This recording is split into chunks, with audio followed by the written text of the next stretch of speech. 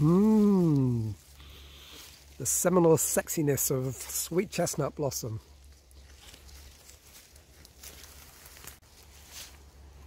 After last year's amazing success using these at exactly this time of year, just fully in blossom, in hawthorn, in sweet chestnut blossom champagne, made pretty much the way that you would elderflower. Really explosive, really fizzy. I guess there's lots of natural kind of yeast and lactobacillus on these blossoms. Yeah, I thought I'd go for it again, but really in a bit more of a quantity that allows me to experiment. So I'm going to make cordial this time, but I'm also going to make tea. So I dry some for tea.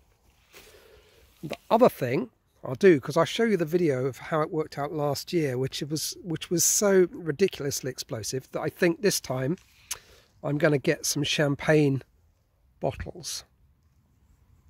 You know, I really do wonder if, given the smell, which might not be to everyone's delight, whether it is actually an aphrodisiac. It's certainly, you know, an aphrodisiac for the love of being outside, a love of nature, a love of gathering blossom at the height of summer. So, yeah, let's see how that goes. Look at these, there's just so many. It's an absolute riot of blossom at the moment, going so far up. I don't know how to see it, but it's loads there.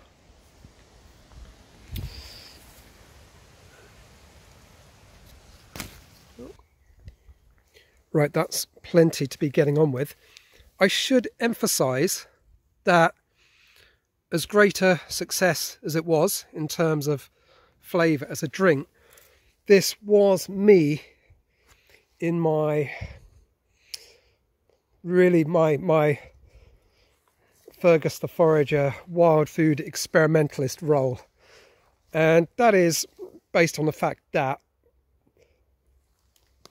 although I couldn't find any evidence in the kind of literature or any other kind of searches or kind of asking herbalist friends for any evidence that there could be anything negative about using this blossom, I also couldn't find any tradition of using it for food. I mean, there's a few kind of obscure medicinal uses, but so in that sense, I guess it is, there's a little risk, because when you're working with wild food, I think it is best to work with plants or plant parts where there is a tradition of use. But, you know, I like to push the boundaries. And last year, I think I must have drunk about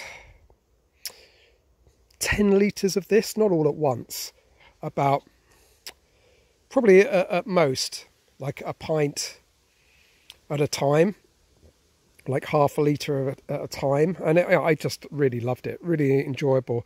For me, the flavour was so superior compared to something like elderflower champagne that, yeah, I really enjoyed it. So why I'm motivated to explore it more. So give it a go, but do your own research. Just because I say it's good doesn't mean you will like it, even flavour-wise. But although I've been working with wild food for like 30 years, I've only been working with this for 1 year now. So although I think it's perfectly safe, whatever plant it is that you happen to be working with, always draw on more than one source of information. This is a source of information, what I'm kind of telling you I'm doing, but draw on multiple sources. It's always the best approach. Look at those, aren't they gorgeous?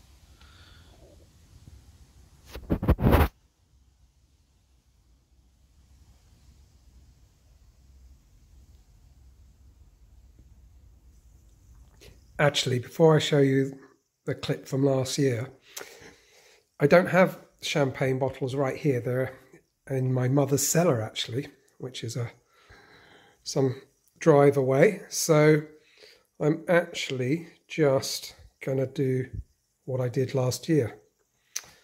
Is I've dissolved a little bit of sugar in there, probably up to about there, giving it a good shake. And then I'm just going to loosely fill these bottles with blossom.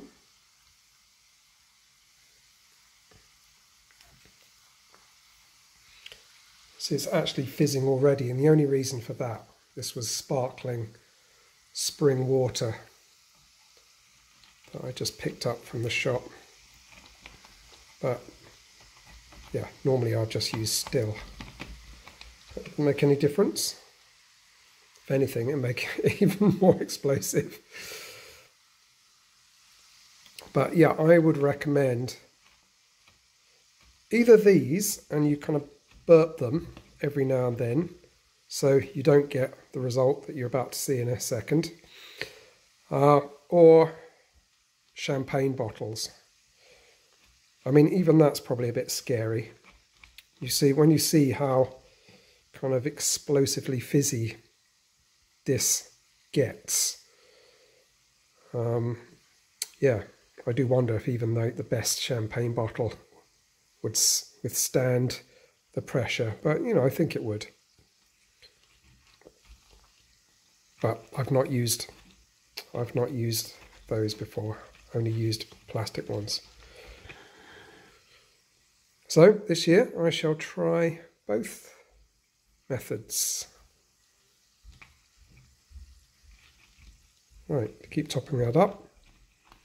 A few more handfuls, top up the water, put the lid on, and wait.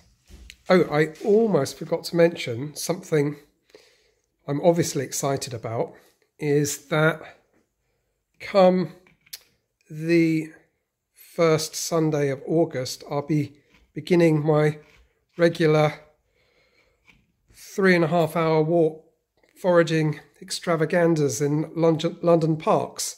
I say foraging extravaganzas because we see so many different plants and taste so many wonderful, kind of unique and intriguing, delicious for the most part. Obviously people's tastes differ, so you know, some things might be more challenging, but a whole load of like wild food tasters as well. So a link for that is in my bio, and literally hot off the press is this. If you're interested in doing a kind of longer course, or rather longer in terms of over the course of a year, it's 2 weekends, and yeah, it's fire, foraging and folk tales. And I'm running this with a wonderful storyteller and all-round wonderful person, Arthur, professional storyteller and games teacher, with a particular interest in connecting to people and place through story, play and fireside feasting is what we're going to be doing. So we're looking at foraging and storytelling. So it's going to be an introduction to storytelling. It's going to be looking at biographical storytelling, sensory storytelling and spontaneous storytelling. So that's beginning this autumn, and then over the course of a year, so autumn, winter, spring and summer. I'll tell you much more about that in a separate post I'll do with Arthur. But for now, back to the blossom.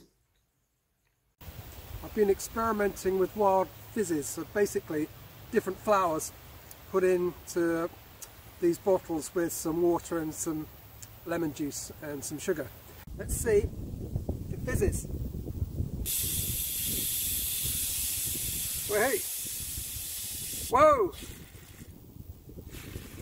Woo!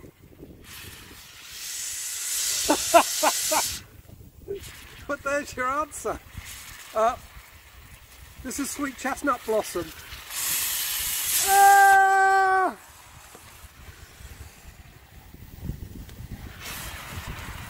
There we go. I think that's fizzy enough. Ah, wow. Not much left, but it's delicious. Cheers.